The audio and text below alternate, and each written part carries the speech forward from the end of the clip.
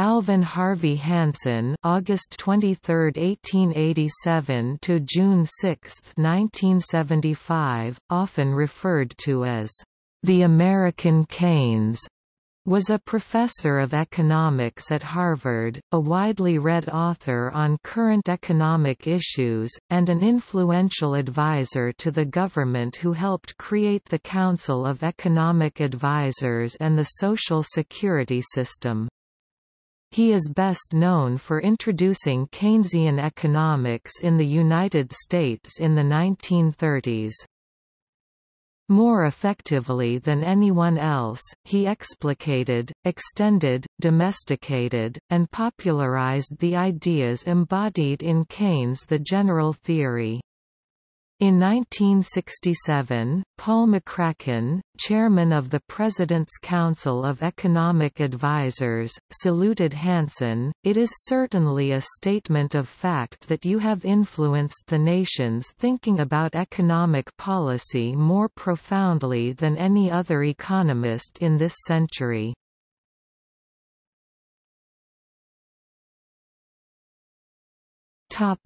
Early life and education.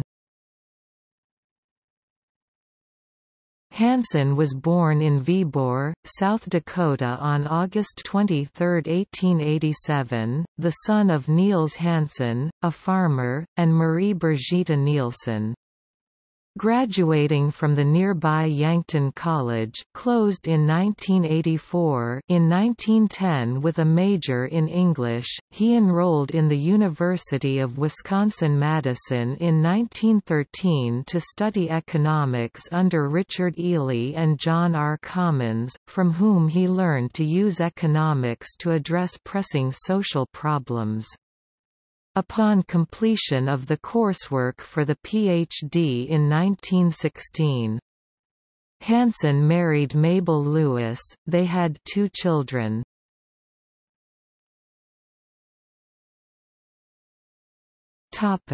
Academic career. He taught at Brown University while writing his doctoral dissertation, "Cycles of Prosperity and Depression." Upon completion of the dissertation in 1918, published in 1921, he moved back west to the University of Minnesota in 1919, where he rose quickly through the ranks of a full teacher in 1923. Subsequently, his Business Cycle Theory 1927 and his Introductory Text Principles of Economics 1928, with Frederick Garver, brought him to the attention of the wider economics profession.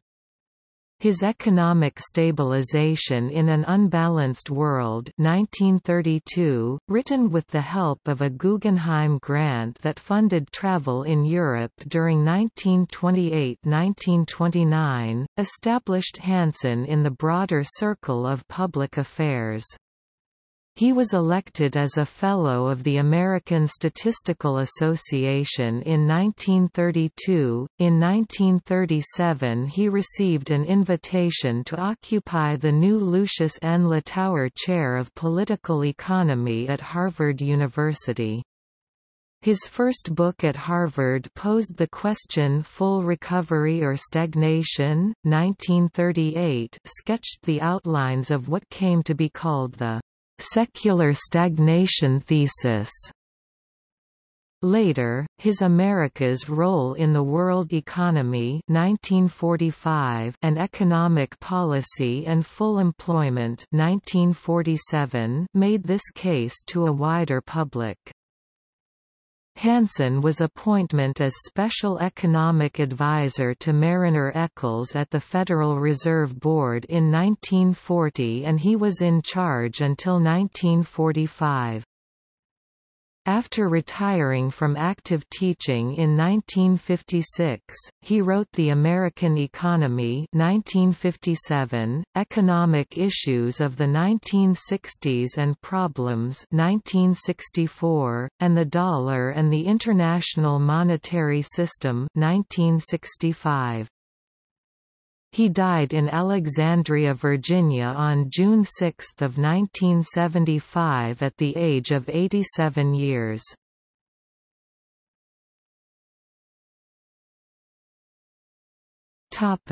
Theories. His most outstanding contribution to economic theory was the joint development, with John Hicks, of the so-called as-LM model, also known as the Hicks-Hansen synthesis. The as-LM diagram claims to show the relationship between the investment saving curve and the liquidity preference money supply curve.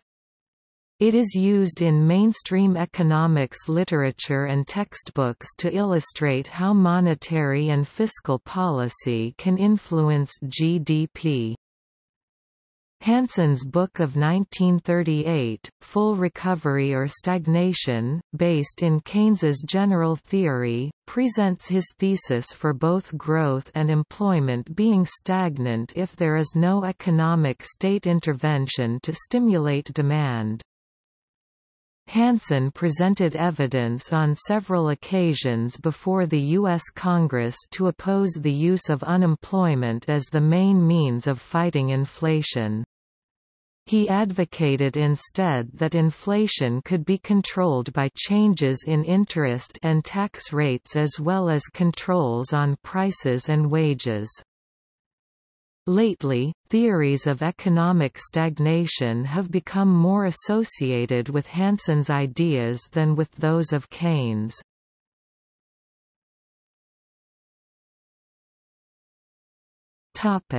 Keynesianism.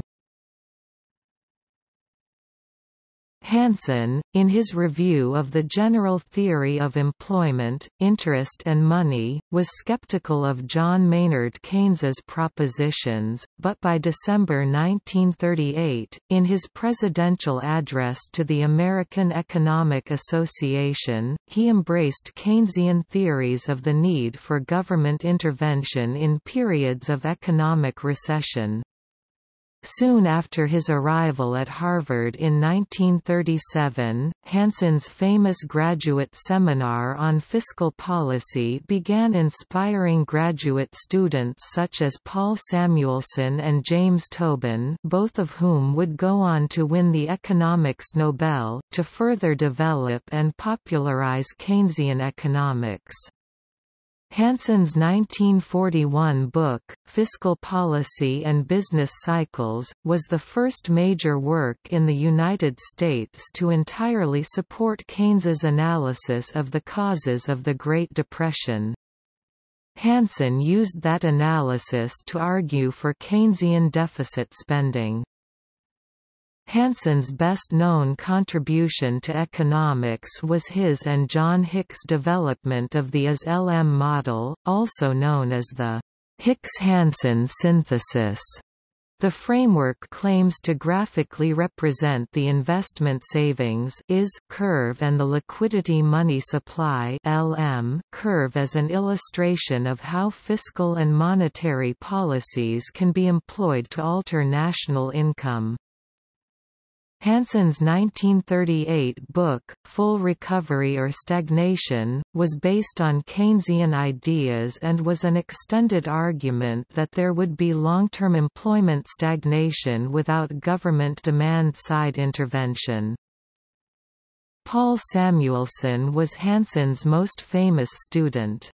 Samuelson credited Hansen's Full Recovery or Stagnation, 1938, as the main inspiration for his famous multiplier-accelerator model of 1939. Leeson 1997 shows that while Hansen and Sumner-Slichter continued to be regarded as leading exponents of Keynesian economics, their gradual abandonment of a commitment to price stability contributed to the development of a Keynesianism that conflicted with positions of Keynes himself.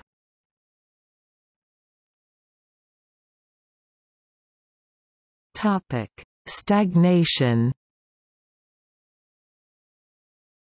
In the late 1930s, Hansen argued that secular stagnation had set in, so the American economy would never grow rapidly again because all the growth ingredients had played out, including technological innovation and population growth. The only solution, he argued, was constant, large-scale deficit spending by the federal government. The thesis was highly controversial, as critics, such as George Terborg, attacked Hansen as a pessimist and a defeatist. Hansen replied that secular stagnation was just another name for Keynes's underemployment equilibrium. However, the sustained economic growth, beginning in 1940, undercut Hansen's predictions and his stagnation model was forgotten.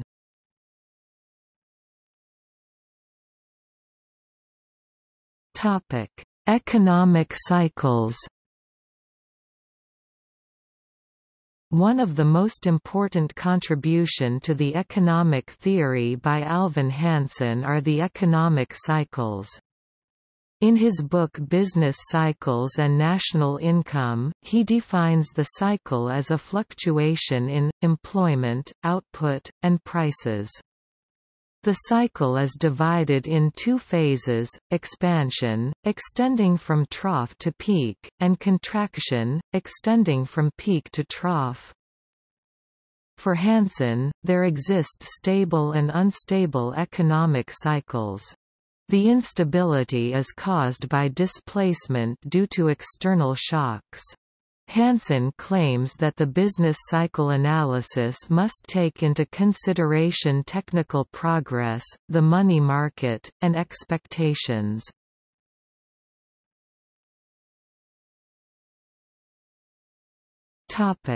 Public policy. Hansen argued that the American economy during the Great Depression was not going through a particularly severe business cycle but through the exhaustion of a longer-term progressive dynamic. What Hansen had in mind was not just counter-cyclical public spending to stabilize employment but rather major projects such as rural electrification, slum clearance, and natural resource development conservation, all with a view of opening up new investment opportunities for the private sector and so, restoring the economic dynamism needed to the system as a whole. Hansen trained and arguably influenced numerous students, many of whom later held government posts, and he served on numerous governmental committees dealing with economic issues. The American Economic Association awarded him its Walker Medal in 1967. Hansen frequently testified before Congress. He advocated against using unemployment to control inflation. He argued that inflation could be managed by timely changes in tax rates and the money supply, and by effective wage and price controls. He also advocated fiscal and other stimuli to ward off the stagnation that he thought was endemic to mature, industrialized economies. Hansen was not without his critics, however. Journalist John T. Flynn, for example, argued that Hansen's policies were de facto fascism, sharing alarming similarities with the economic policy of Benito Mussolini, the dictator of Italy. During the Roosevelt and Truman presidencies, Hansen served on government commissions and as consultant to the Federal Reserve Board, the United States Department of the Treasury and the National Security Resources Board. In 1935, he helped create the U.S. Social Security system and, in 1946, he assisted in the drafting of the Full Employment Act, which, among other things, created the Council of Economic Advisers.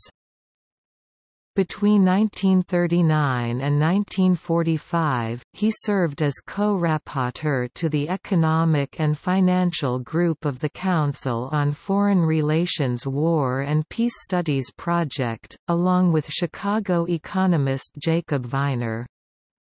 Hansen's advocacy with Luther Gulick during World War II of Keynesian policies to promote post-war full employment helped persuade Keynes to assist in the development of plans for the international economy.